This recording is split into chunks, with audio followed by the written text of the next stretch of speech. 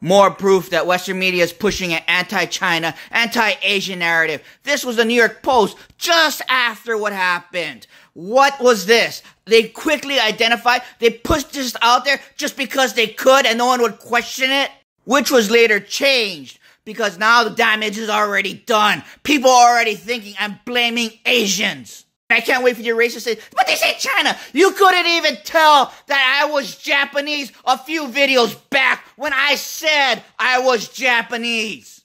And here's some video evidence because I know you racists still won't believe me even when it's archived and video evidence is shown because you are so ingrained into Western propaganda that you can't believe that they would actually target Asians for whatever reason. Here. And if that's not enough, here's a QR code to the web archive. And since America's racist, they will fall for it every single time.